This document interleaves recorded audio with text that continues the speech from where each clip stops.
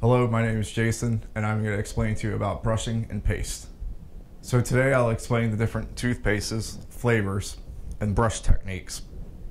For instance, the two that we have here today are poultry, vanilla, and molt. Now, next step is to show you how to use the toothbrush. This one is occasionally used for dogs, and this side can be used as cats occasionally. There's also another method of a finger brush, which also has oral toothpaste with it. This goes around your finger.